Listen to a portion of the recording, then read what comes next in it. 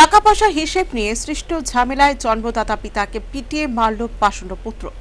বৃহস্পতিবার রাতে এই চাঞ্চল্যকর ঘটনাটি ঘটে সাবরুম মহকুমার মনুবাজার থানার অন্তর্গত শ্রীনগর ফাঁড়ির মাধবনগরের নারায়ণপাড়ায়। প্রাপ্ত সংবাদে প্রকাশ, পেশায় দিনমজুর 60 বছরের বৃদ্ধ স্বপন দাসের স্ত্রী দীপালি দাস আশার সংস্থা থেকে ঋণ নেন। অপরদিকে বৃদ্ধের ছেলে দেবাশিস দাস বন্ধন থেকে ঋণ নিয়ে একটি অটো কিনেন। প্রায়ই বাবা ও ছেলের মধ্যে টাকা পয়সা নিয়ে বিবাদ চলত। বৃহস্পতিবার রাতও একই বিষয় নিয়ে তাদের মধ্যে ঝগড়া হয়। একসময় বাবাকে একটি ঘরে নিয়ে দরজা জানালা বন্ধ করে পাষণ্ড ছেলে দেবাশিস খাটের স্ট্যান্ড দিয়ে বেধড়ক পিটায়।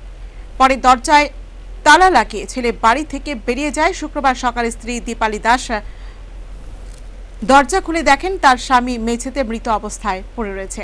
খবর পেয়ে সাবরুমের এসডিপিও এবং সাবরুম থানার ওসি ছুটে এসে মৃতদেহ উদ্ধার করেন। এই ঘটনায় পুলিশ ও এলাকাবাসীর নীরব ভূমিকা নিয়ে বিভিন্ন গুঞ্জন সৃষ্টি হয়েছে।